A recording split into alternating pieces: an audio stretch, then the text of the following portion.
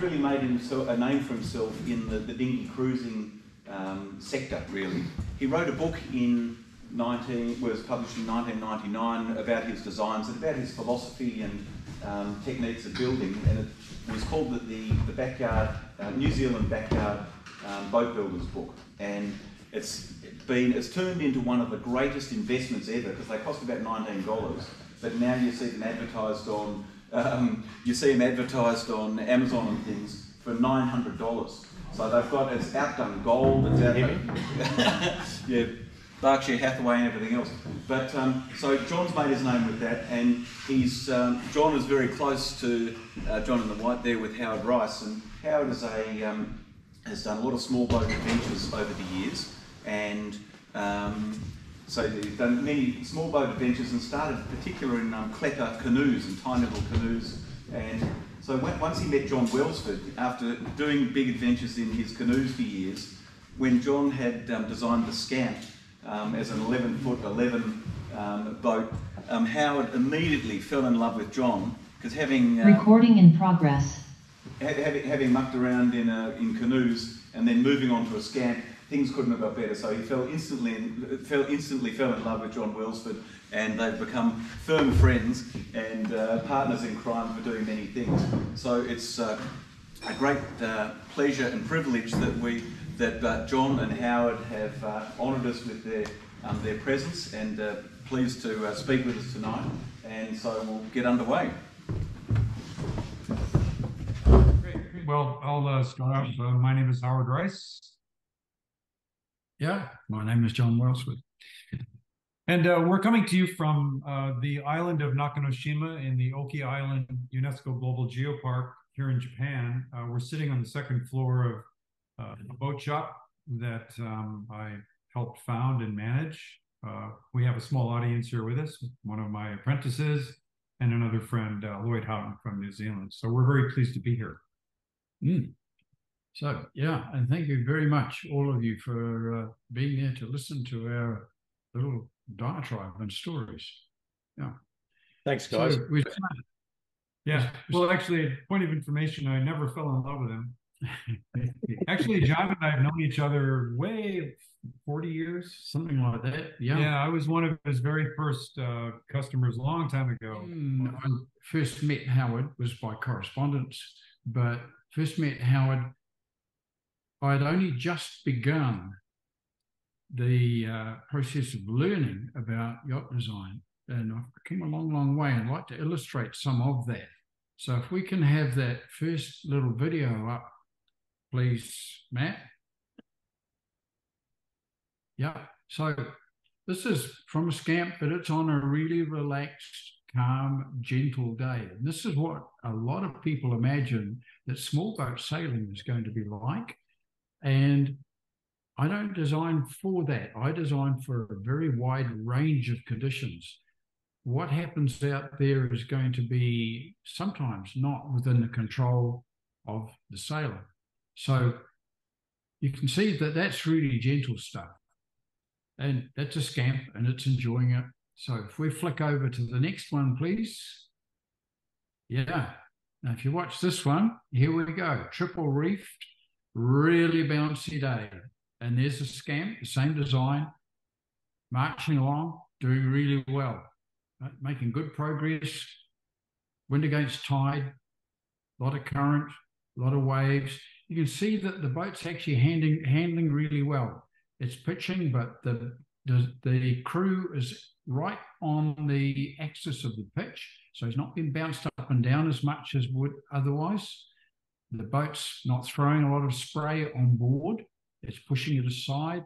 It's making good progress in some pretty awful conditions. So the designer has to have both of those extremes in mind. But if we can go to the next one, please. That's picture number one. I had a holiday coming up. I had 3 months and then a holiday of 3 weeks. It was the first that I had for a while. I wanted to go for a trip, right? I didn't have a boat at the time. Bad man. So I corresponded with Philip Bolger and I drew a sketch. and said, this is what I think I want. This is what I want to do. What have you got that would suit? And he wrote back. He's an excellent correspondent, and I wish I'd kept his letters. But he came back and said, hey, I think what you're doing there will be really good. Why had you done this, that, and the other? Some of the features of the design, because it's quite different to his Gloucester Gull. He said, well, look, where I'm going to be experiencing heavy surf, and I'll be running downwind in most of it. I'm going to be in high winds, and it has to track right, has to be balanced for wind, and a number of other issues. He came back and says, yep, I agree with all of that. Go for it. So the light dory Mark II, the Mark II just refers to some structural differences as what I built. And I rode that boat from Dargaville in the north of the Kaipara Harbour down to Helensville at the very southern end, which is something like 90 miles away, but I went up most of the estuaries on the way, and I had a 10-day rowing holiday, moving only when the tide was going in my direction, of course, which was one of the life-defining experiences of my life. So next one, please. And sort of at the other end of the scale of small boat adventuring, here's what you can do with a small boat that you can't do otherwise. Creeping around in amongst bush, up against the real edges of the water, the interesting stuff. So yeah, comment from Howard. Yeah, so obviously that's a Scamp, and it's a boat that does all of those things very well. One of the attributes of the boat that I really was attracted to, and I'm going to get into some of the minutiae about the Scamp, is the fact that it will actually sail upwind in about a foot of water because of the bottom design, the long skegs, the centerboard, the offset centerboard is really not needed. So you can actually go to weather in very shallow water, given that bottom drag is also an issue, but the boat performs remarkably well in exactly those conditions. And I've taken it to the other extreme a little bit, as you'll learn a little later. Thank you. Next one. So one of the things about being a designer, now I've learned a little along the way. In fact, a few years ago, I was headhunted by Massey University, Albany, Auckland, to go and teach part-time at their marine design course there, which I tell you, I learned faster and more teaching that course than I've ever done. And it's brought home a lot of the things that I do because I thought they would work. Now I know why they would work, and it's given me the ability to design to a specific set of conditions or requirements that I couldn't have guaranteed before. So Pathfinder with the cabin on, we have people, customers who wanted a cabin on their big open boat. Now, Pathfinder's quite big. It's a bit over 17 feet long. And they wanted some accommodation. All right, what kind of accommodation would you like? Oh, something simple. We just need a space to put all our gear so it won't get wet. We just need a space to lie down in. So that gave me an opportunity to design a small, proportionately appropriate cabin where it's like a backpacker's tent inside. So listen to the customer. The customer dictates what's required, but there's a lot around the customer's requirement that I have to go and find out. Where's it going to be sailed? How's it going to be sailed? How skilled are the people? What sort of resources have they got? All those things. Next one, please.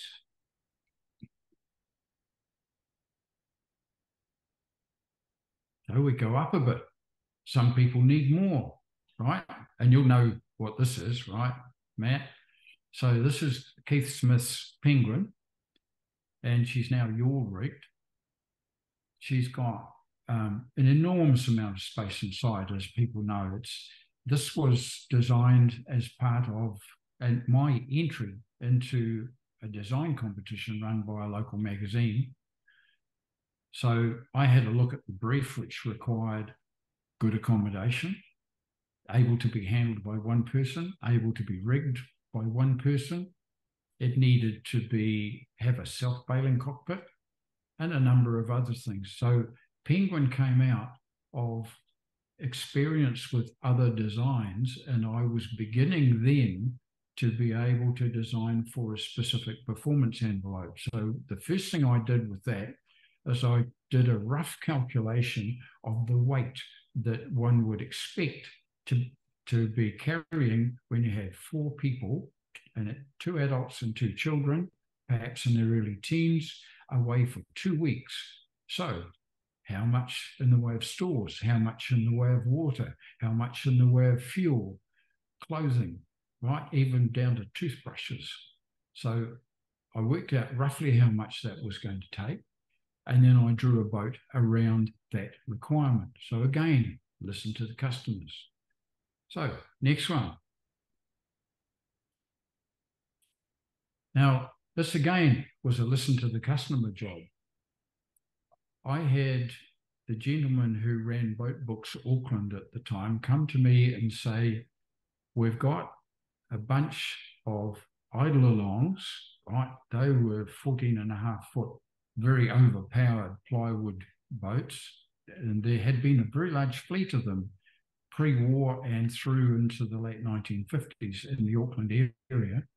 He said, they're all going rotten, all falling to bits, and we need a boat to replace them. All right, sat down, talked to him. Okay, what he really needed was a race trainer for 3 teenagers.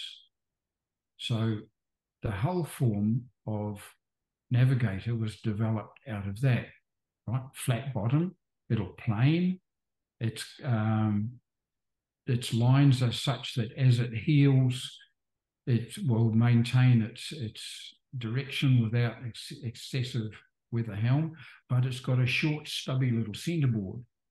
So the idea being that with the big sloop rig that the race trainer would have, the sloop rig had all the controls, all of the lines, everything that the bigger, small race high-performance keelboats would have, the ones that they race are around about 8 meters long. And but with the short, stubby centerboard, the boat, first of all, it won't trip. If it's heeled too far, it slides off to leeward. And the other thing is if the lateral trim, the heel, is not maintained at exactly the right heel, the boat doesn't perform as it should. So it teaches. Then I had a friend come along and say, hey, the boat that I've got's a little bit small. I want to go cruising. I want to go a lot further than I can in my small boat.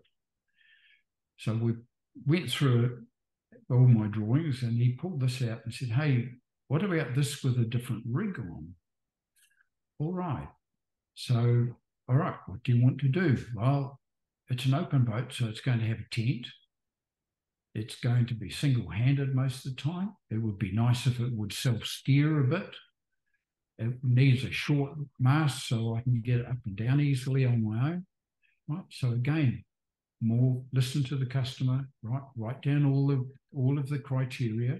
So we came out with the Navigator yaw. There's now somewhere around 750 sets of plans out for that boat. Almost all of them have been built yaw rigged. Probably half that number actually have been built. Now the rig is set up so that with the jib and the mizzen only, the boat is balanced. It's controllable, and it's down to a very short rig. It's so if a big squall comes through, first the main sheet can be let go completely, and the boat will still be balanced on jib and mizzen, controllable. If it's really getting bad, dump the whole mainsail. There's 3 reefs in it, so reef 1, reef 2, reef 3, dump it. And then if the really bad weather persists, roll the jib up or drop the jib and sheet the mizzen in, the boat will sit roughly head to wind in quite bad conditions. It'll drift very slowly backwards. It'll hunt around just a little bit, maybe 15 degrees off either side, but that mizzen is enough to hold the boat bow to wind. And it's really, really nice. I've had people say, hey, we didn't know what we were doing when the gust came through, but we remembered, right? Dropped the main. They dropped the main, sheeted the mizzen in, and just sat there, and the boat felt safe. Crew members who were getting frightened and upset didn't get traumatized. The boat just sat there. It was really good. Next, please. And here's one you'll know, right? So this is Phil McCowan rowing Nefertiti in the Salish 100, roughly in the Puget Sound area. He says that even with oars that really weren't the right ones, the boat moved along quite nicely under oars. The sail area, once there was any wind at all, it sailed really well. Now, Howard Rice was part of the build on that. He went in and helped Phil get the boat up and finished. Yeah, I was very impressed with the boat. The interesting story there is that John hadn't really finished the plans. So we were sort of shooting in the dark and on the phone off and on for those weeks that I was on board. So I'm looking forward to sailing on the boat. I haven't sailed one yet. So what happened there is Phil came to me, and he'd built a couple of my boats before, and said, hey, I want to do the Texas 200.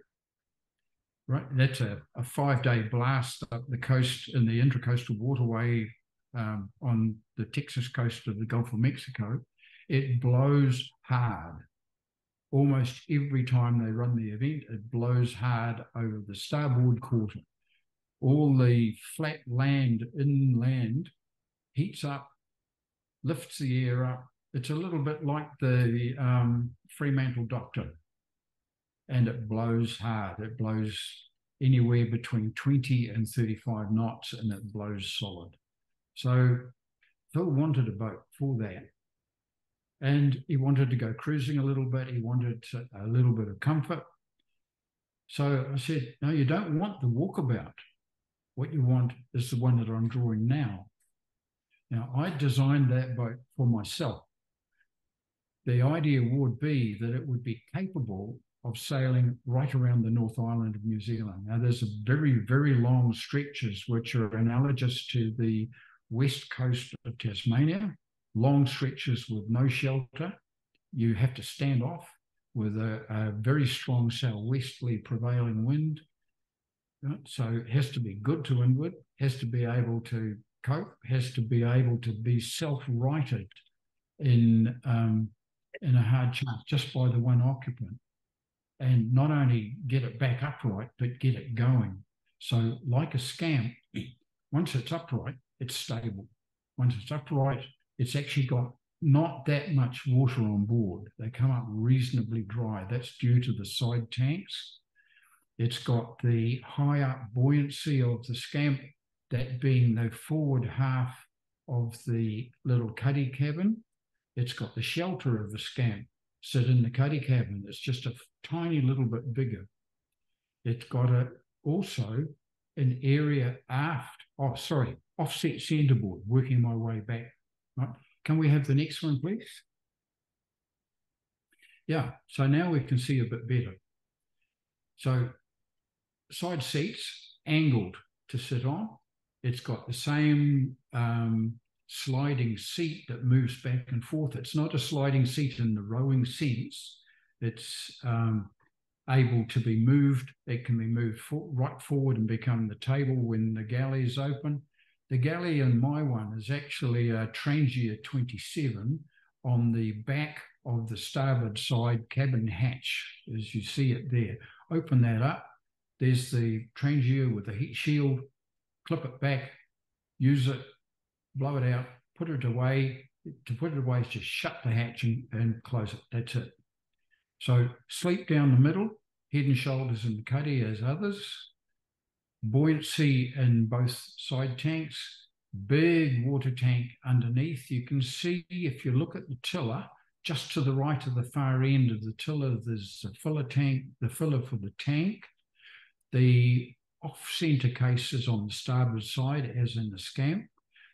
Now, that's an interesting thing, the off-centre case, in that I believe the boat should be designed for it, because if the water flow in the area of the board, when the board is down, going to windward, if it is not the same on each tack, you're going to have a boat that will perform markedly different.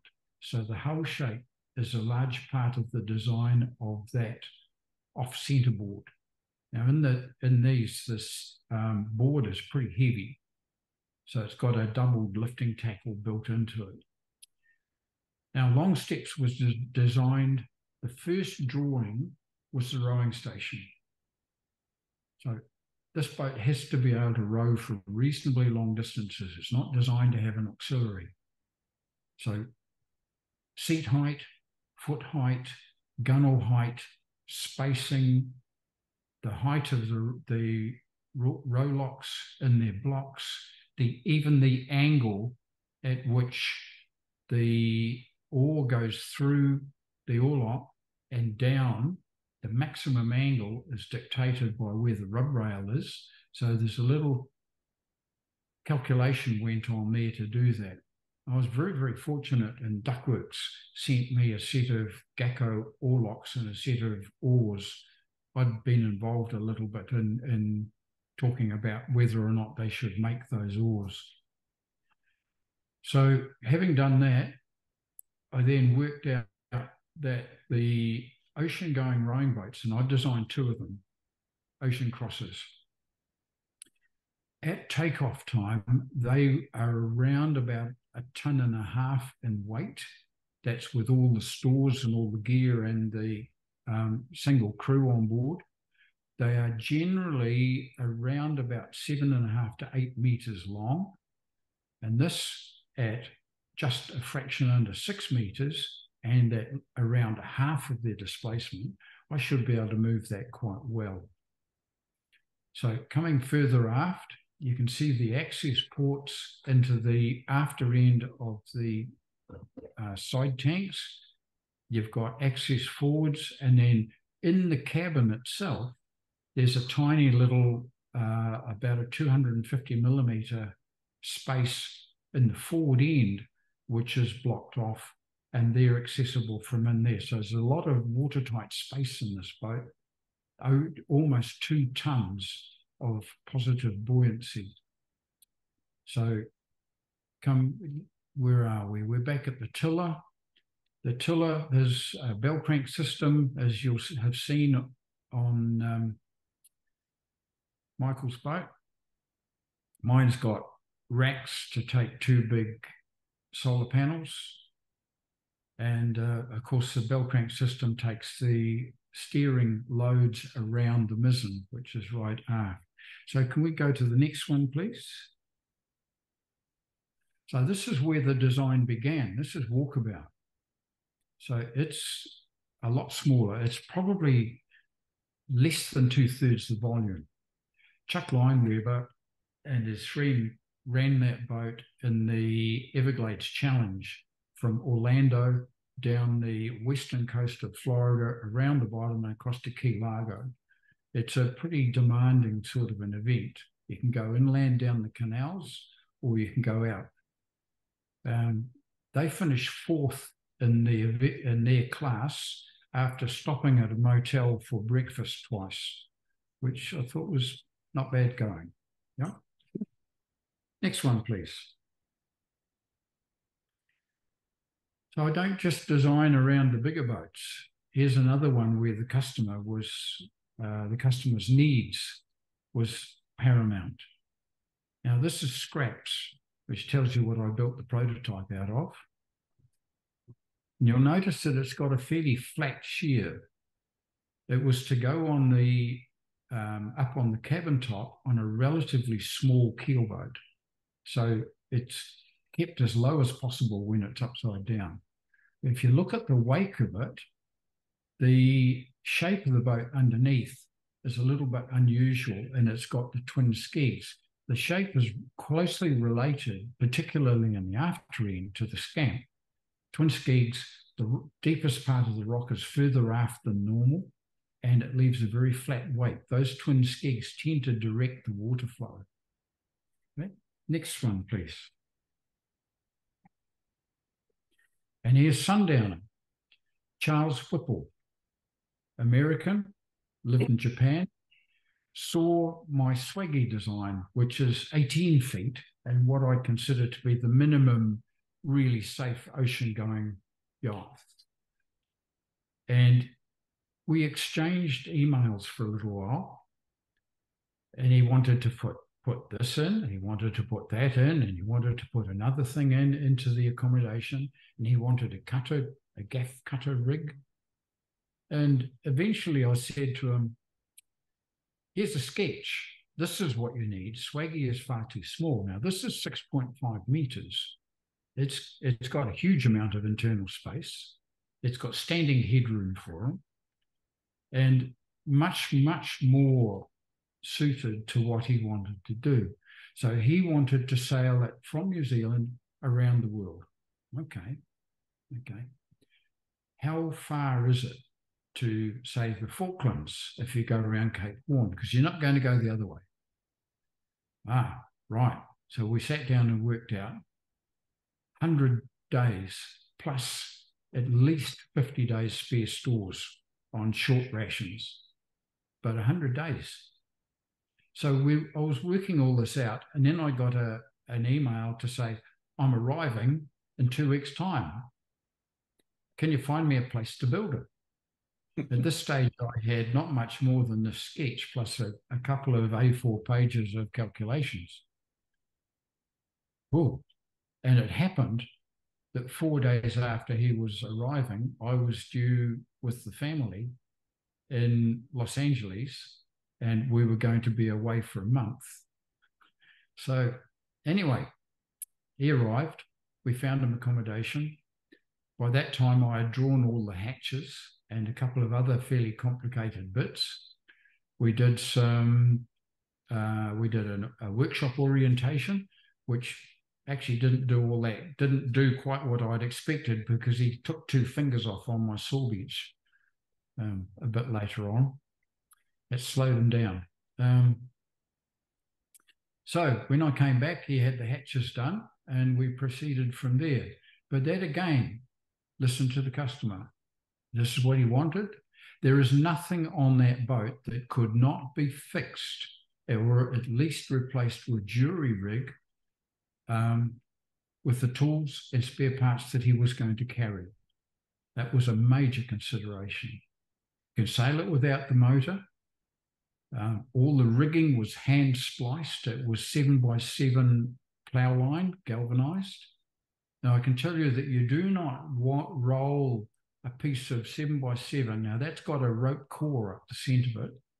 And one of the reasons we use it is that you soak it in linseed oil and it preserves the line in salt air. You do not roll it up, soak it, and linseed oil has a strange property. If you get too much of it in one place with flammable material in it, it catches fire. And it caught fire when he had all of his first, let's see, 1, 2, 3, 4, 5, 6 stays, all nicely hand spliced, and it caught fire, and it doesn't go out. So he had to do it all again. Buried it in sand, did it all again. Next one, please. So we go from a single-handed, moderately heavy displacement gaff cutter designed for long-range voyaging to a serious racer. This also is 6.5 meters, and it's designed for the mini transat race from Concarneau in France across to Guadeloupe in the Caribbean. Finished third, by the way, canting keel. It had 2 dagger boards up forward and 1 aft so that the boat could be balanced. The boat's rules say from the bottom of the keel to the top of the mast, remember the boat's 6.5 meters long, is 14 meters. This downwind with the kite up was carrying 2,400 square feet of sail. and his best one-day run, 24 hours, was 256 nautical miles. Next one, please. John and I are coming to you today from, as I mentioned, Nakanoshima Island in the Oki Islands of Japan. And the photo that you see before you is the workshop that's on the floor below us. We're on the second floor of a small nonprofit boat shop that I founded, came to Japan almost 2 years ago. And the boat you see in the foreground is a Scamp, and those are apprentice interns working on Scamps. So there are two in the building that were built from plans for two owners here in Japan. So next slide. There you go. So that's where we are, and that's what I do at this point in my life. I've had a hand in, interestingly enough, a very circuitous voyage forward in the building of 99 of these little boats. Number 99 is right there. So the Scamp is sort of the one avenue of sailing and voyaging type that I like to use. Small dinghies. I've done a number of cruises, long distance cruises in British Mirrors and Philip Rhodes Robbins, his design number 7. I happen to like very small boats because of the opportunity that gives the operator to actually be a third of what I call a third of the equation. The equation being the hull, the weight of the operator, me, and the power of the rig. And if I can bring those thirds into some semblance of equality, I can overpower the boat with my own weight and sailing skill. And this is very true of a Scamp, even though it's a large, rather bulbous, largest 12-foot boat that I know of. And I find it quite remarkable. And so what I'd like to do is very quickly go through some images that might give you an idea of how I approach small boat voyaging. And my friend John and I actually have known each other for, we think, about 40 years through correspondence and having taught a number of boat building courses together and small craft skills courses. So we kind of think the same. He's covered what he does very nicely.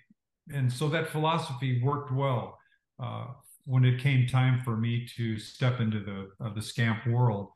So I'd like to start off by, before we go to the next slide, explaining a little bit about where I came from in boats.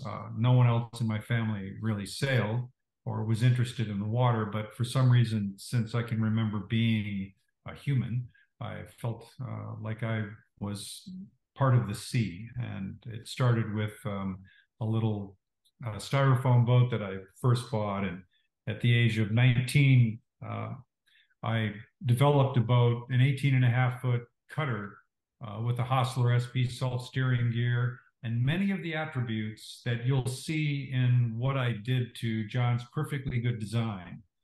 The many modifications I made harken back to the age of 19.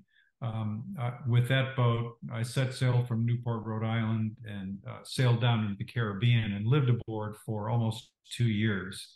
And that boat had very interesting features that are quite similar to what I've done with John's design, the Scamp, a perfectly good design that I had the cheeky attitude of taking and modifying so it suited the purpose. So aft lazarette, footwell, the ability to get the water out, keep the water out, and a number of other attributes. So if you can go to the next slide. So John and I, as a team, have taught a number of these boat building courses, and at the very end of my little segment of the presentation, we'll talk about briefly about the Scamp Camp phenomenon and how that's also changed the way that we think about small boats, because the small boat is the object, but we've become very invested in, as corny as it sounds, sort of changing people's lives. And that's a very true thing. And I'll touch on that in a moment. So next slide. So this is a photograph taken during a training period for a voyage that I did, a solo voyage, a 91-day solo voyage that I did some years ago when I was a lot younger.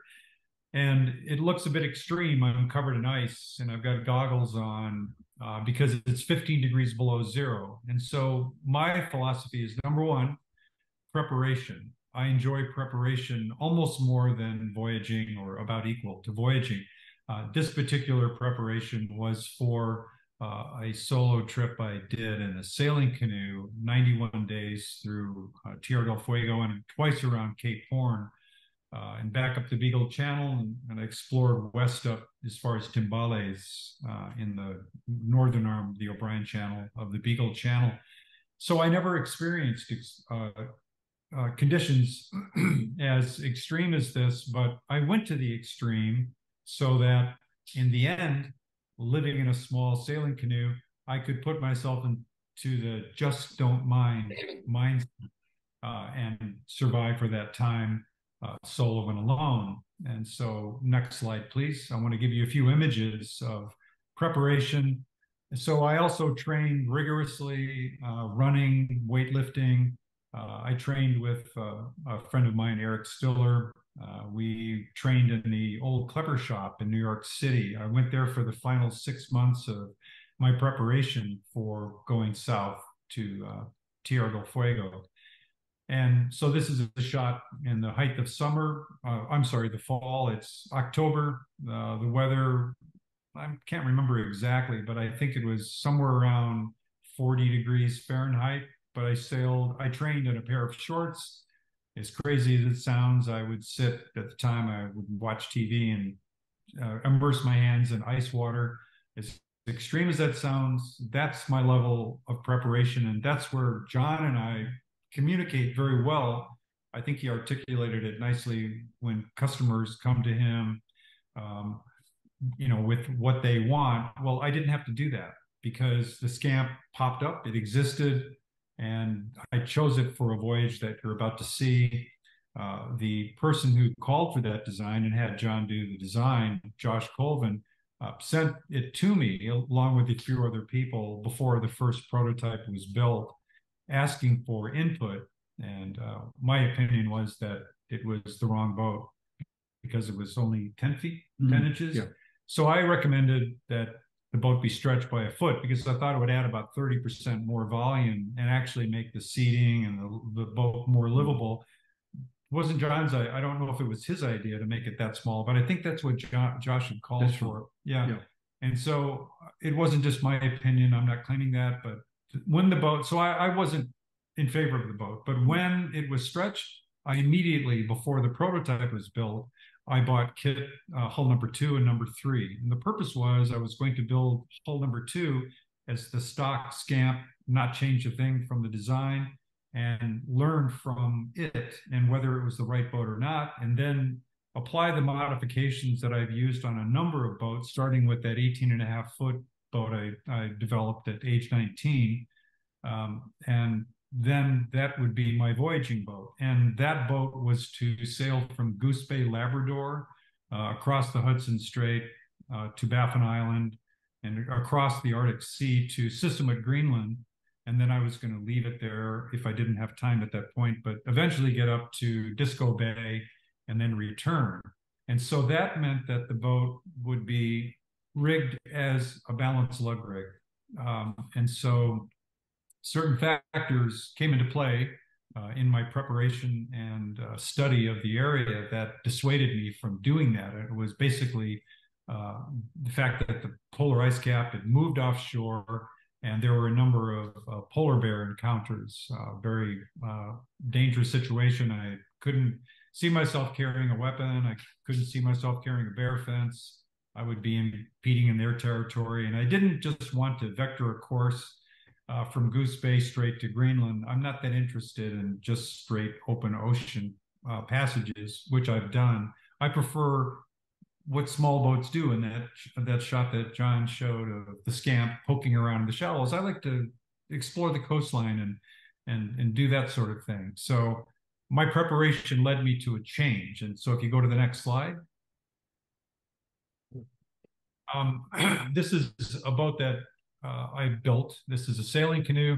And so this is the reason this slide is here is this shows that I have this predilection towards small boats and very, very seaworthy boats. This boat has full air sponsons on board. I'm able to sleep and cook aboard. I happen to be reading Little Conrad here in the morning as I've made coffee. And so, yeah, this kind of a boat is very capable. I still have this boat. I've done open ocean passages with it in the Pacific.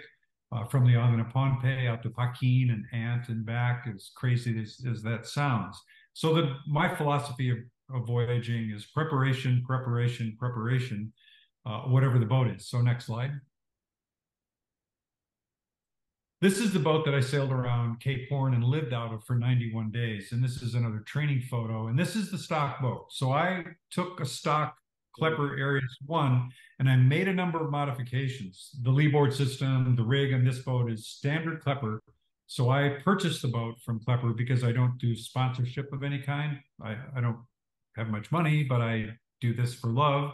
This is my passion. And then I modified this boat heavily, and it was able I was able to live out of it for 91 days with no resupply. Well, a minor resupply, but essentially that's what I was able to do. So next slide.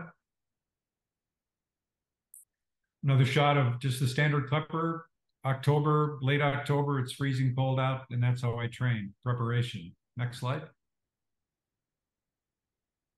So this is actually departing Cape Horn. I've got my sail rig on deck. You might look out and wonder, what was I thinking? I wondered at the time, but it was a very windy passage. I had been a number of days getting there, very difficult, but I was able to paddle out from this location. There were 3 lighthouse keepers on the Horn, and one of them used my camera and took this photograph. And then I went off to the south and rounded the Horn twice and sailed out into the Southern Ocean and became very enamored with Tierra del Fuego. And as I finished that voyage in the Western Beagle Channel, I looked further to the southwest and realized that the real Tierra del Fuego is a place that nobody goes to.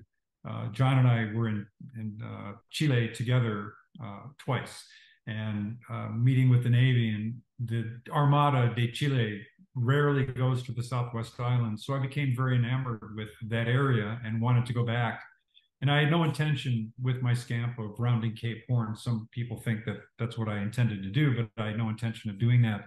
My intention was to sail down the Strait of Magellan into the Beagle Channel and out into the Southern Ocean and explore Isla Hoste and Isla Basket, those islands that no one ever goes to because the terminus of the Roaring Forties hits the western side of Tierra del Fuego, and through the hydraulics and the wind that twists and bends around those islands, it's really, really treacherous. And so my theory is that why take a big boat? Because big boat, big problems. I'm able to control a small boat. Back to my theory of thirds. I can control a scamp with my own body weight. So next slide. We'll get into, okay, so this is the boat that I chose. And this is the prototype, and I'm actually sailing in this photograph. This was the first time I sailed the scamp. I purchased 2 kits, but I also got involved in doing the prototype testing. And this was the first day. This is December 27th off of Port Townsend, Washington. It's about 25 degrees Fahrenheit. And I really liked the boat. And this is the rig that I would have used had I sailed to Greenland. And so next slide, please. So this was my vision. This is what I wanted to do. My vision was this, and I'd been there before. That's my scamp number 2, rigged up, and I'm living aboard in Tierra del Fuego. So next slide, please. This is how it started. So I was sent the design, then it evolved into the 11'11" version, and I literally sat down in a restaurant with a sheet of paper, and I decided to respectfully take my friend John's perfectly good design and change it in a number of ways. And some of these changes, these modifications would have been made for the voyage to Greenland, but the rig would have stayed the same. that's a totally different voyage than going to Tierra del Fuego. And so the lug rig would have worked quite well. And if you look at this carefully, and I'll give you a quick tour. The boat ended up, there are two of these drawings, and about 98% of what I did here in these drawings, you'll see in the third slide from this one, actually came to fruition. And so you can see I've put an aft deck on the boat, which didn't happen. There was a footwell. There are a number of, I don't know if you can read these, but I put a bowsprit on it. I rigged it with a split rig. And you can see the oar storage. I even carried a dinghy on board on the port side inside the cuddy, a very small boat to get to shore. If you could go to the next slide, please. And so this is the second drawing, and this one is really more important than the first one.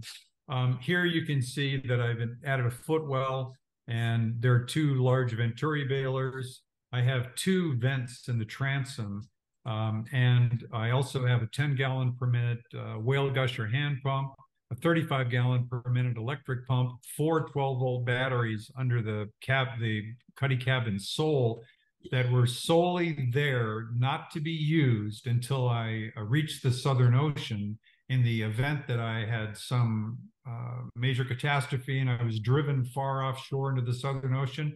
I could have made for, as wild as it sounds, I could have made for Elephant Island. I could have made for could have gone east and then north to Staten Island. Those 4 12-volt batteries would have powered the 35-gallon per minute whale gusher electric pump on a float switch for weeks.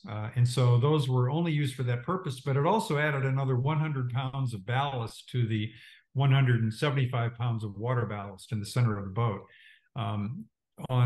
Well, I shouldn't be pointing at the slide, but if you look at the upper left corner, I had a sea anchor rigged up at all times, a para anchor that I could bury in the third wave train ahead, solar panels, deck prism, all sorts of things that actually all worked extremely well and made for a very good live aboard self-rescuable boat. I also carried 2 different tents. One was a high wind low tent, and another you'll see is a 3-pole tent that allows me to partially stand up. And the criteria for development of that tent was the ability to pull on a pair of pants. And as odd as that sounds, when you're anchored and all of a sudden something changes, getting your foul weather gear on quickly is more important than one might think. And that's actually how I determined the height of that tent. I made it minimal heights so that I could actually stand underneath it with my head bowed and get my pants on. Next slide, please. So this is what came about. I took John's perfectly good design and did all of these different things to it. And then when I elected to not use the lug rig and go for a split rig, and there was a very defined reason for that, because sailing to Greenland sounds like a great adventure, and it is, but it's also relatively easy. It's light air, predominantly light air if you look at the weather data for the months that I would have gone. And so the lug rig to me worked very well. I love the lug rig, it's great. But instead, Tierra del Fuego and sailing down the Strait of Magellan is a whole different situation. And so I configured a split rig and sent that to John, and then John proofed it. So that was a collaboration we did. And John actually met this boat for the first time in Punta Arenas when I opened the crate, and there was the boat with all of these changes. And I'd love to hear what he thought about them. Yeah, I approve. We had corresponded about quite a lot of the bits and pieces he was doing, and I was very happy. The boat was going to be used in some pretty terrifying, good word, terrifying conditions. You were there. And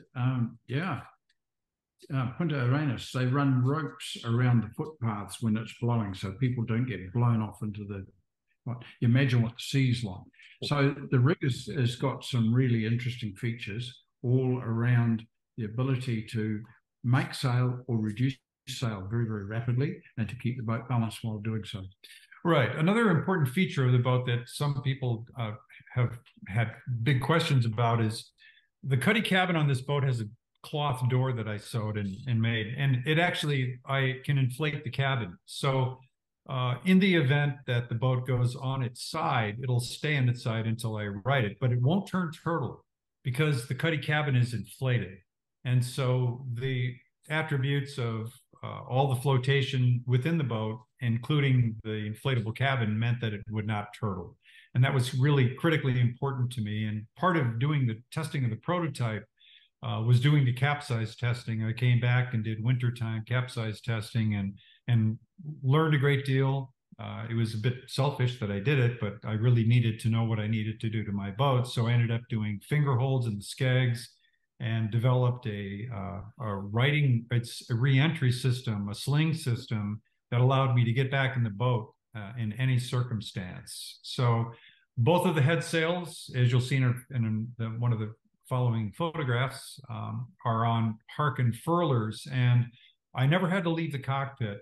I would send out a sail and the furler, and within the head sails were sewn the head stay and the stay for the staysail. So I could send out the furler, and then I raise the sail, and then I could unroll it, roll it up, drop it, bring the furler and the sail back to the cockpit, and then stow that. And that was a very important thing. I often went jib and jigger just with mizzen and headsail. I typically sailed with the staysail as my working sail. The mizzen mast is offset to starboard by 10 inches. You'll notice there's a boomkin, which is removable. Trying to think what other, hiking benches, hiking seats, hiking strap, because you sail flat. Anchor stowage aft, so that it didn't have to go forward to anchor. There's a whole lot of features which meant that he didn't have to leave the cockpit for anything. Right. There are not stays on this or shrouds. If you look at the photograph, it looks like there are shrouds, but actually the boat has two winches with contained handles, and those are running shrouds. And I came up with the idea of the running shroud because once I hit the Southern Ocean, it was going to be all downwind. I'd be sailing with the Roaring Forties, and one of the reasons I chose the Scamp over a design I was working on my own, as soon as I saw the Scamp, and I'd like John to talk a little bit more about the bottom shape, because the reason that I chose the boat with a pram bow, it has about a 10-inch stem, is so that downwind in the Southern Ocean, where I'd experienced that phenomenon before, I might be sailing in 30 to 40 foot waves, wave trains, but the trough might be 150 feet long. So downwind, down wave, the boat would not have the tendency to purl at the bottom or stuff the bow in. Number two, without a long shapely stem, and I love boats with stems, but I also really appreciate the pram bow, the boat wouldn't purl, number one, but it also wouldn't root.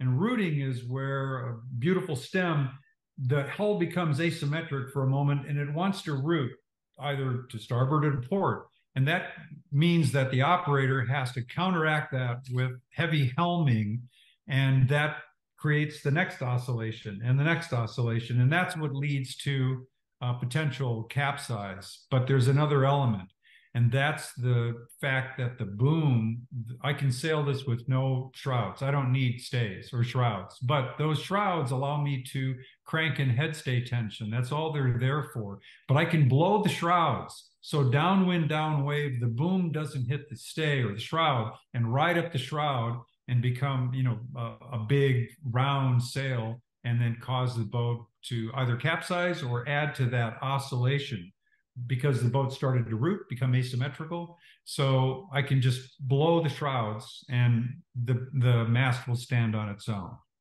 Next slide. So here's what it looks like. This happens to be the guy who called for the design. That's Josh Colvin, and I'm sailing him. But you can see the boat under sail, loose-footed main. I'm sailing in this particular shot with the Genoa, and looks a bit sloppy, but the orange strap on the side is one of the three prototypes as I developed the sling system. And the sling system is for re-entry only. And so what happens is that if you look at the middle of that orange strap, there is a little bundle there, and that bundle is one of these heavy rubber twist ties. And so it stayed, there's one on each side of the boat. They're permanently mounted. And if you look at where Josh's right elbow is, there is a daisy chain there.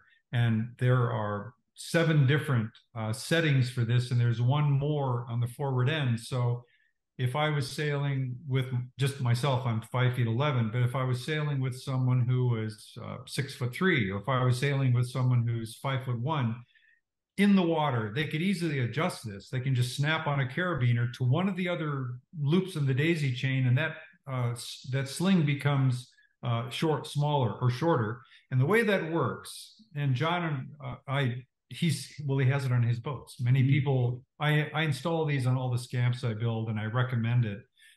What happens is you right the boat, you grab the middle of the strap, you pull it, and that rubberized twist tie stays on the strap. You drop it in the water, you put your foot in, you put your other foot in, and then as you slide your feet apart, the catenary curve gets shorter. And all of a sudden, your waist is at the gunnel or the coaming, and then it's simply fall forward into the cockpit, roll on your back, grab the tiller, grab the main sheet, and you're on your way. Next slide, please. So this is a scamp during prototype testing. And so I learned a lot from this particular exercise. I did static testing in a slip, and John drew the bulkhead in the boat, bulkhead number 4, as an open bulkhead. So the cabin was open, but I filled those in because, as you can see in this shot on the port side, if that, I'm standing on a scamp in the water, and some water's pouring into that forward cuddy, but by filling in the cuddy cabin, I gained the following benefits. Less water came in. Number 2, it allowed me to put a door in and create the inflatable cabin. And number 3, I use those for, as you'll see in a moment, for many different factors. I had my compass, I had other hardware on there. I carried 250 feet of line on each of those. I carried 600 feet of line for doing multiple tie-offs when I did anchor at times. In Tierra del Fuego, it often took 6 tie-offs with that 600 feet of line and 4 anchors to make sure the boat was going to be where it needed to be during the number of willy-waws that I experienced. So next slide, please. John and I met. He met his scamp in Punta Arenas, and I introduced him to all the changes in the boat, and so that's just a great memory shot. Hey, John. Yeah. Good job, mate. So next slide, please.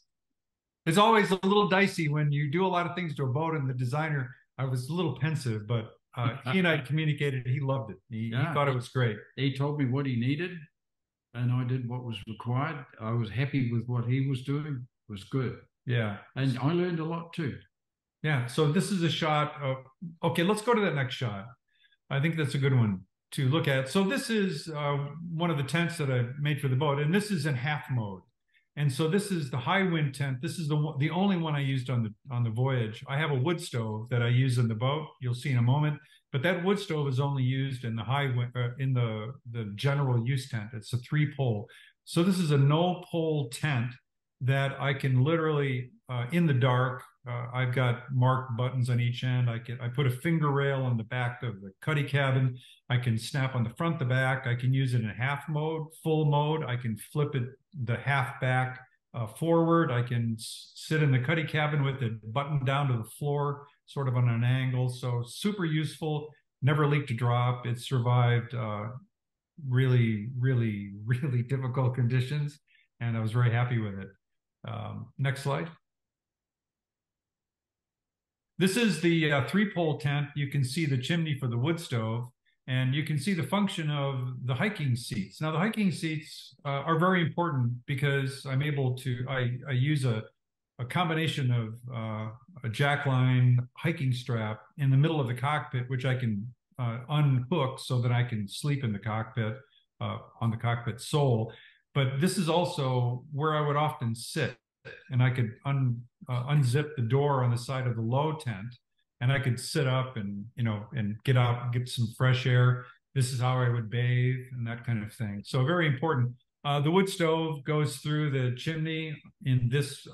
I lived on the boat again for 70 days, leading into winter, and the wood stove is really quite handy. Next slide, please.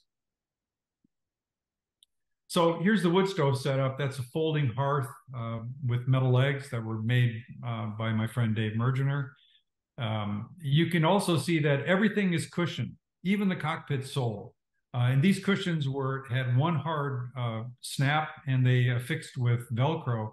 And the reason everything is cushioned, because sailing where I sailed this boat, if I had, banged an elbow badly or really wrenched a knee by falling on the cockpit sole, I couldn't afford that. And so everything is cushioned, and those cushions also add tremendous buoyancy. The cushions on the hiking seats flop down. That becomes a backrest. If you look at the helmet, you might chuckle, but actually the helmet's incredibly important, not as a protection against being hit by the boom, but I wore a particular life jacket system that I've developed where I could hook on a 100-foot polypropylene line on the front and actually go in on all fours through surf and slimy rocks and seaweed and, deep holes. And so that helmet would keep me from slipping and falling and getting a concussion. And the goggles I would wear during hail and really driving rain. So the helmet I actually never had to use. I did go on those conditions at one point and didn't have time to put it on, but I got lucky and didn't get hurt. The wood stove itself folds up completely into the firebox. There's a water jacket on the left or the port side. The hearth comes apart and stows under the port seat. The whole stove is very compact, and I carried small hardwood bundles with a fire starter in each one. The tiller has an under hiking stick because of the nature of the aft deck. I couldn't have a hiking stick on top, and I made it look like a Japanese katana because I like that. So next slide, please. So this is the 3-pole tent in summer mode. I've got full no-see-um bug screens. I can, put wing out. I can let the forward pole go, and it really is wings out. It offers great ventilation. You can see the transom vents. Now the transom vents are the two kind of roundish objects or holes in the back of the transom. So the idea there is, it worked quite well, is should I be downwind in the Southern Ocean and get a dumping green water wave over the back of the boat, and the cockpit would fill up. It's a really big cockpit with a high coaming. Even though the cuddy cabin is fully inflated, I could hit the 35-gallon per minute electric pump there's a switch in the cockpit. I could open the Venturi bailers, but I might not be moving fast enough to actually get those to activate quickly. But the two vents in the back would automatically be blowing two big fire hose streams of water out the back without me doing anything. And then I could end up with the 10-gallon per minute pumping out. Next slide, please. So there it is. That's what I drew. That's what I created. And this is just departing the Strait of Magellan and the Magdalena Channel. And I happened to see one vessel during my 62 days aboard. I was off the boat for 3 hours in that 62 days. The British flag vessel Novara, a 60-foot ship or sailing boat that had just done Antarctica and it was in from the Falklands, passed me. They were motoring. It was a great moment. They came over and they seemed very concerned.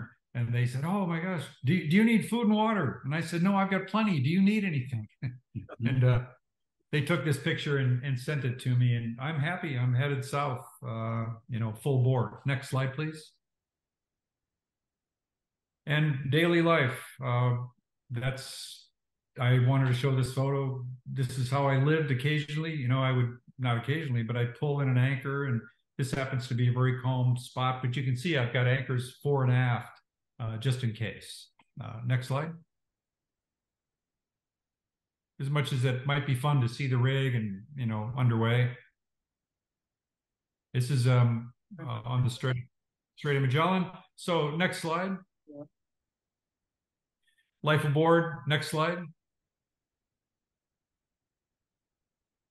Scamp Camp. This is something John and we mentioned. We hope to be doing this in Tasmania for the coming boat show in 2025. We can, maybe you can talk about that amongst yourselves. Next slide.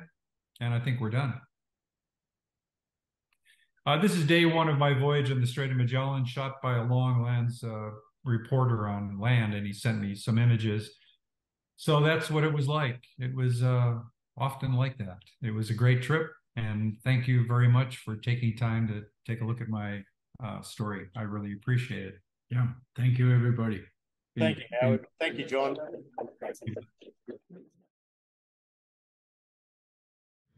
Thank you.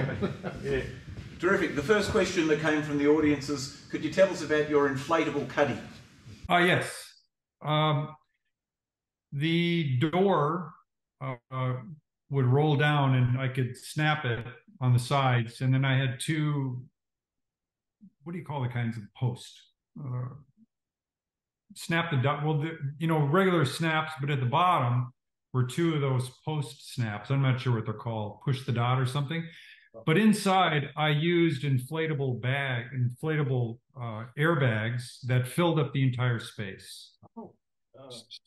Yeah. So what I would do in the morning, it was a bit laborious getting going in the morning when I would get going, but I would inflate the cuddy cabin, snap the door down. But I could also, in a pinch, pull those out and actually get inside the cabin. I had a window that I sewed into the door. If I became hypothermic, I could actually get in there and get warm. Good. Thank you. We've got a question from Jeff McQueen. You probably know Jeff. He's on his way circumnavigating around Tasmania in a Houdini. Yep. Two questions. Hey, thank you for the videos in the past. Oh, no worries. Pleasure. Yeah, so first question.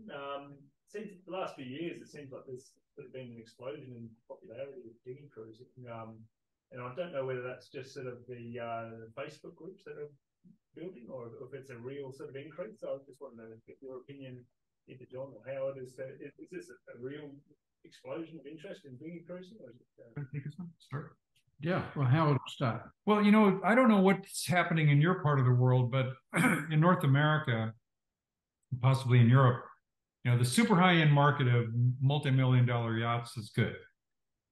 Middle market is pretty well dead, and many of the dinghy companies that were producing are no longer there. Companies like Sage and Montgomery, et cetera, because there's a flood of plastic boats, fiberglass boats that are available for nothing. And so as we have an aging population, we also have many of the people who build in our group builds are professionals. Most of them demographically are, they're attorneys, accountants, et cetera. And to watch them coming from a cubicle somewhere where they're working, shuffling paper, and watching them use a plane or do something simple is so meaningful. And I also think people find that, traffic, crowds, et cetera, it's a good way to get away easily. And so there is our perception of what's happening in the dinghy cruising area is helped a lot because of public media, right? We see what's going on. People post videos. Yep. So we see that, but the numbers on the water are increasing. There's now way over 700 sets of plans out for Scamp, for example. And that's been one a week for years, right? It's been a very, very popular boat, and it's an unusual boat, but it fits a particular demographic very, very well, right? The older guy who doesn't want to get wet anymore, in spite of the writing experiments. Thank you, Matt.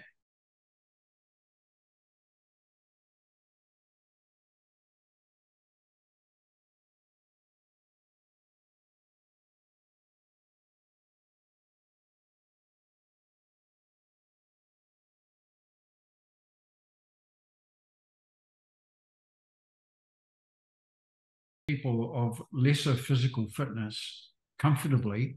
They can go places, they can do things, and they can stay on the water. Whereas if they're sailing a laser, somewhere around about in their late 50s, it just gets to be too much. Well, the other thing is that if you look at the stresses people face, young couple graduates from college, they're in debt. They have kids. The whole life cycle goes on, and time. People just don't seem to have as much time anymore. But I just did a scamp camp last month, well attended. People, very good occupations, great lives, find that there's some empty spot in what they love to do. They're not interested in buying an old used boat for $500. They really want to create something. The creativity is a big part of it. In the US, the common, I've grown up sailing and racing. People say sailing is dead.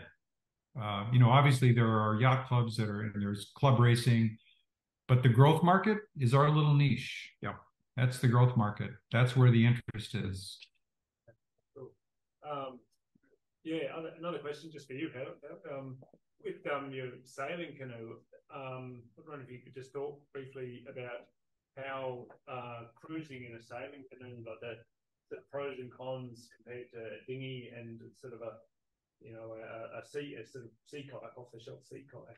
Where does it sit, and what are the benefits there? Well, there were two canoes that you saw in the photos. One was Klepper Aries 1, a skin-on frame, wood, canvas, Hypalon rubber boat, and that's one of my favorite boats of all time. It's an amazing creature of the sea. It moves a little bit with the ocean. It's really quite capable, but it's very, very limiting from a capacity standpoint. I didn't add the photo, but the photo that I could have added would have shown the full deck loads, fore and aft. Sitting in that boat, I was looking over a foredeck load and a deck load behind me. I ended up burying that as a food cache. The other canoe that you looked at is a very capable canoe, but it only has a little bit more room because it's all air forward, it's air along the sides, and it's air behind me. It's completely buoyant. And that canoe I designed, I lived in Micronesia for almost 20 years, and I had the canoe there. And I learned a trick from the Marshallese sailors, the Marshallese outrigger sailors. And this is what I would do. When I was in Pohnpei, Micronesia, where I lived, we would often get these what are called white squalls. And all of a sudden, bright sunny day, there it comes, big white front coming with 30 or 40 knot winds. What I would do is I would simply roll up the jib and, head towards, if I was headed towards the white squall, I would purpose capsize and then sit with the canoe like this, let it blow past, 30, 40 knots, rain sideways, flip it back up, hop in, and keep going. The flip side of that, if I would have tried to paddle through that, would have been really difficult. If I would have tried to I couldn't have sailed through it. I happen to like the sailing canoe. It's perhaps my favorite form of sailing because it's so immediate. The water's right there. Tactily, it's the best. And I built that particular canoe as a 3-piece ovoid carbon fiber spar that I spent a month making, but it weighs in pounds, it weighs about 4 pounds. So there's no weight aloft. I can, again, the thirds, I can overpower the boat with my body, overpower the hull, the sail rig, the sails that I built. I can actually, maneuver that boat and control it at all times. Howard, you mentioned about the great capability of the Klepper canoes. Can you just let the audience know the forerunner of the fine voyage? It was Lindemann who, in his Klepper canoe. 2 Kleppers crossed the Atlantic.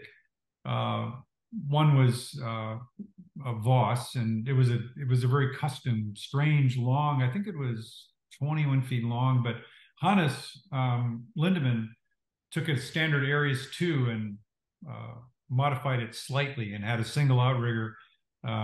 And practiced. He was a very interesting guy, a physician. He was a practitioner of voodoo, and he would put himself into trances. He carried condensed milk and beer, basically, and beer is bread. and so he lived off the sea. But that's only part of the Klepper story. You know, Kleppers were taken to the South Pole with Byrd. They've done a number of expeditions through history. And I was involved with Kleppers for a number of years. I still own a couple of Kleppers. They're incredibly durable, classic boats. They were also used in wartime. They were used to, stick limpet mines on ships. And I worked with my dear friend Eric Stiller, who he and his father were the importers in the U.S. And we did trainings with U.S. Navy SEALs and Army combat swimmers, special forces groups, and they would recount stories of, taking a Klepper down a river loaded with plastic explosives, because how do you blow up a bridge?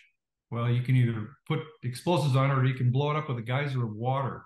And, for the cost of a Klepper, that's a pretty cost-effective way to do something. He and I also commissioned some Kleppers that went to the first Desert Storm, the war in Iraq. So they're very, very capable boats. We'd probably better stop on the Kleppers, because I think John's been, a lot of people have been asking John to design the next boat beyond the Scamp and the long steps.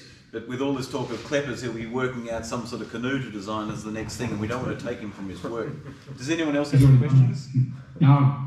The next question is actually coming from a friend of both of yours, Ben Tucker. Oh, hey, Ben. Hello. How you going? Good to see you. This one's for you, John. I've always noticed with your boats a strong similarity to the cobbles in England and Yorkshire, where I used to live for a while. Is that a case of sort of conversion evolution, or is it, do you have a background with the cobbles? Okay, now, in part, it's because of the construction method, which is glued plywood lap strake. So that has strong horizontal lines, in part because I want the boat to connect with the image that people have in their minds when they think of a very capable, small, traditionally styled boat. They will have a picture in their mind, and that's a very common one, that type of boat, right?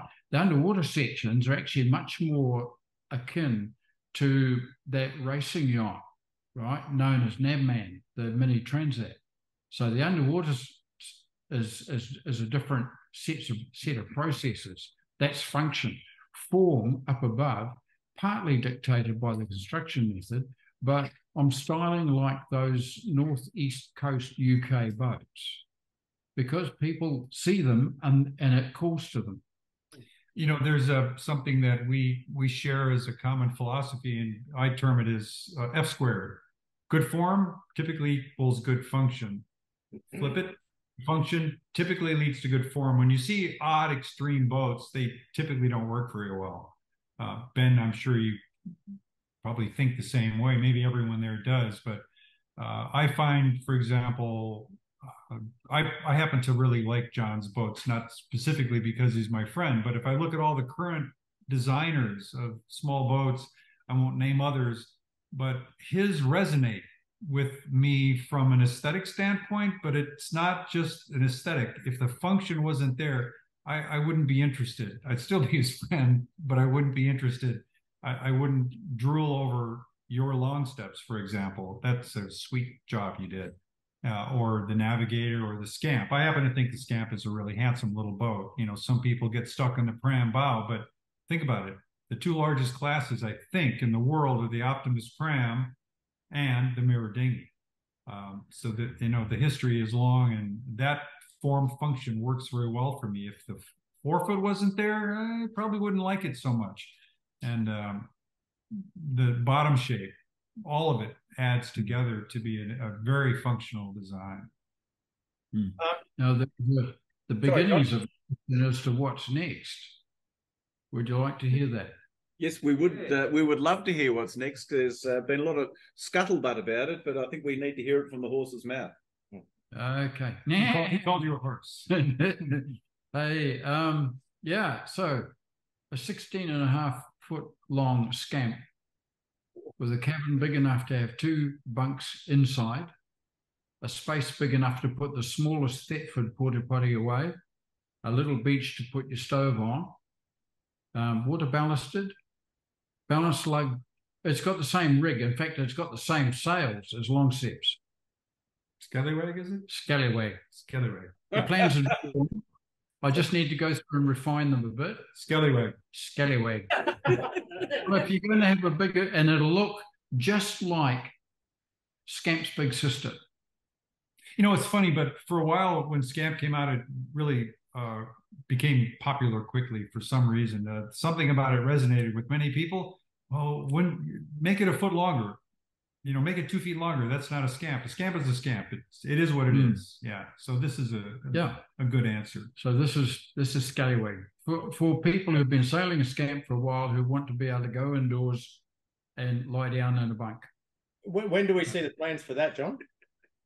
When will we see the plans? Give us a couple of months. Sorry. All right, I've got a couple more questions. Next one's coming from Peter Manthorpe over here. You probably can't see him. Hey, Peter, up here, I can't see you. That's right. My question is what's next too? How have you got any incredible adventures planned? Yeah, here is pretty good, actually. This little island, but yes, I'm in full swing, absolutely full swing on a next voyage, and he's involved. He's going to be traveling there with me, and then I'll set off. And yep, I'm the sure support up to the point of departure. Yeah, you know. So we heard rumours there may be a literary voyage. Would you like to speak about that? We heard there may be a literary voyage going on. Oh, there is that. We've been yakking about it for a long time. We've both written a number of things. We're writing a book. There it is. We're going to publish a book. We're going to finish it. We've made a blood pact. It's might as well do it again. Yeah. But I've got a copy of the Shorter Oxford Dictionary, right? It's got every word. I think it's got 80,000 words in it. So all we have to do is shuffle them into the right order.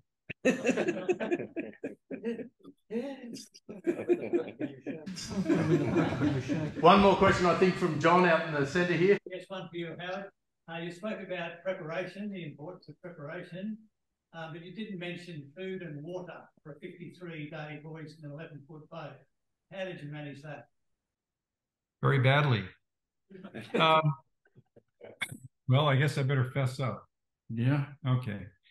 Well, it went like this. So I built this beautiful boat. I built a beautiful mainmast, built a beautiful mizzen mast.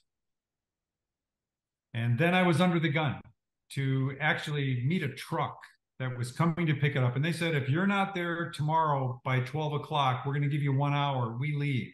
So the truck would pick it up and take it to the shipping point. And the boat was in a crate. You know, they're a large 16-foot by 5-foot by 6-foot crate. And so all of my food was prepackaged, heavily influenced by something called tubu tubu. I happen to be a vegetarian. So it was a grain-based diet for that particular voyage. And I was going to buy fresh food, you know, staples in Punta Arenas. And so what happened is somebody drove over my mizzen mast and somebody drove over my mizzen mast and crushed it. Literally 12 hours before the boat was to go on the truck. It was a windy, now here's how it happened. It was a windy day and there were leaves all over the place and I was rushing around trying to get it I did it. And so I called John. What did it sound like? So I grabbed it. Instead of going for my food, which was all prepackaged and done, all done up and vacuum sealed, I went for the lumber yard. I had to make a choice. So I left all my food behind and I bought 2 Sitka boards, and John Welsford and I built a mast. Yep.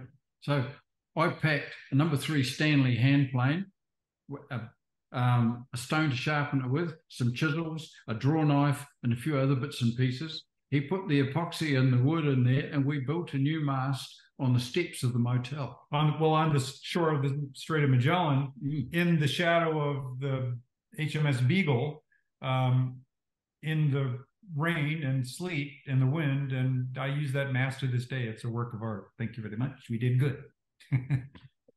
Yeah, so that's kind of what I didn't do for food. And so what I did do for food when I got to Chile was I changed everything. I had to, I bought containers of yogurt, I bought canned sardines, I bought 6 bottles of Guinness, and onions, oranges, limes, lemons, carrots, garlic. And so I did a lot of cooking that I didn't plan on doing. On my first trip around Cape Horn in the Klepper, where I had 91 days, well, it wasn't 91 days. I did a little resupply. I had food for 70 days. That was all done by a friend of mine who is a nutritionist. And I aimed at 5,000 calories a day on that trip. And I lost 35 pounds in the end because I never got back to my food cache. But that was all nut butters and high, protein, high energy foods, lots of carbohydrates. And what about water?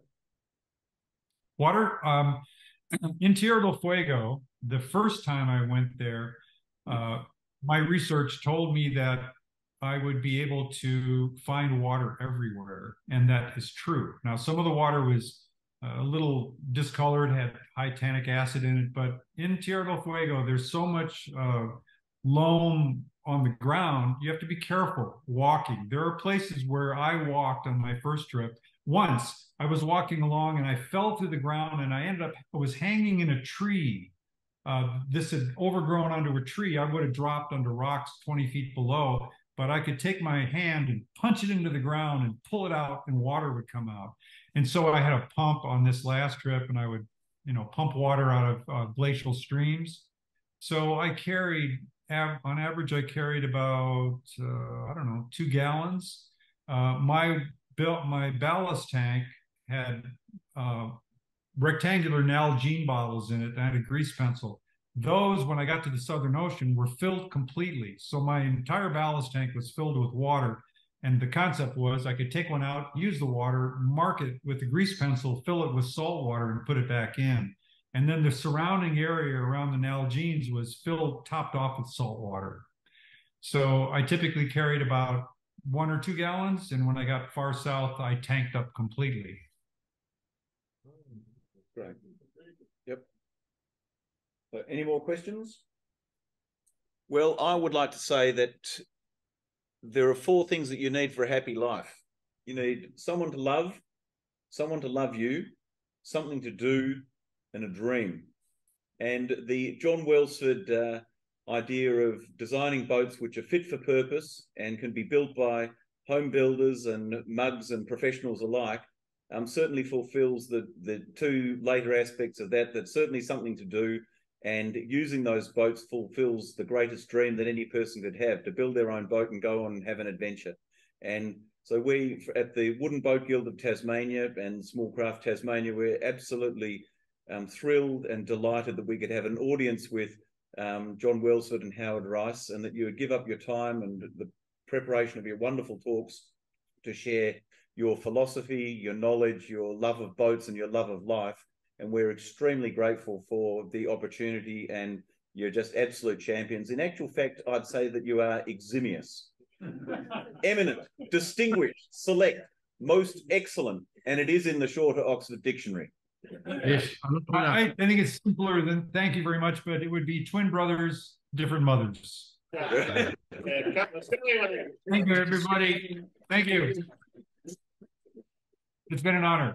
I hope that we see you in Tasmania soon. Mm-hmm. You will. We're counting. Welcome. Yeah. You're welcome. You're welcome. Great. Yep. Great. Thank you, gentlemen. Enjoy your dinner. Good night. Thank you very much. Have a wonderful evening. Bye-bye.